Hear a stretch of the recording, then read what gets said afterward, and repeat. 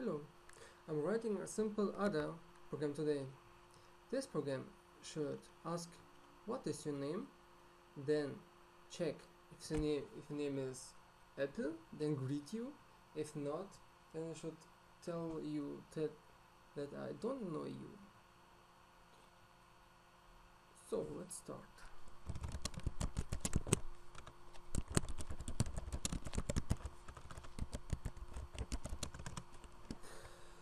First of all, I'm writing the procedure keyword.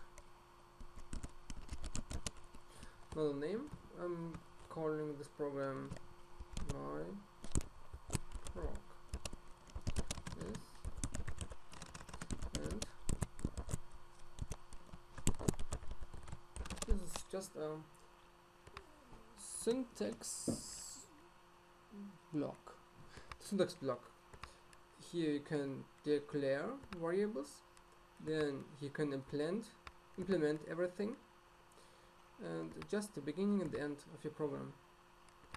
So let's print the question. What's your name?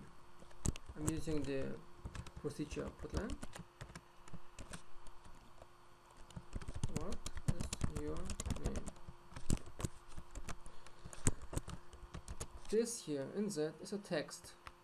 This will be print in the command prompt. Let's use this procedure, which is already made by Ada. We have to write with Ada text. This is just a library with a lot of functions and procedures to manipulate text, and just this means it's text input and output, and we want to use it.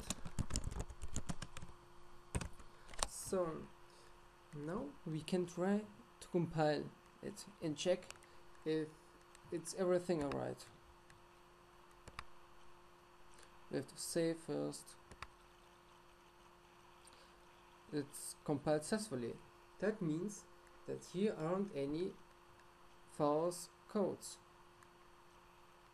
So let's build it,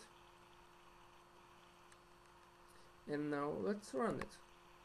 You can see it's writing what is your name. Now we have to get your name, and we use the procedure get, and the variable for your name is just name.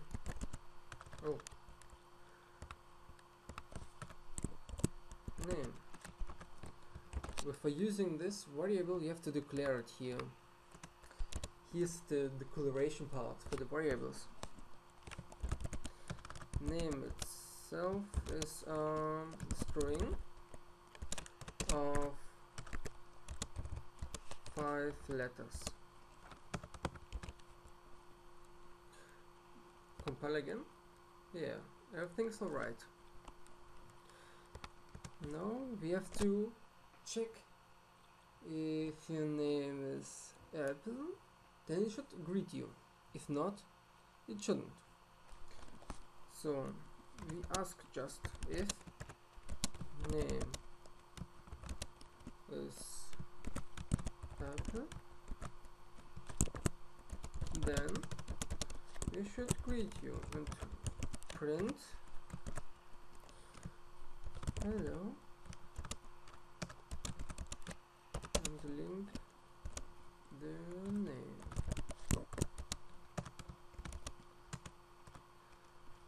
But else it should write I don't know you.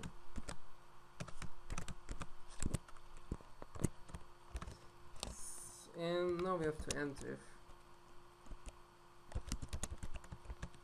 So then compile again. Everything is alright. Now we can build it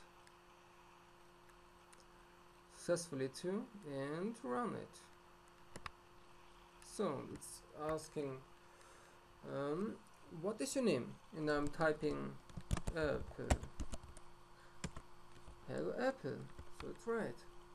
But if we run it again and write something else like cat, and yeah, there's a problem. The name should have 5 letters, so you just write 2 points and it's writing I don't know you. There's a other way to implement this program with the unbounded strings. That means that you don't have a border and count for the letters itself. So that's it.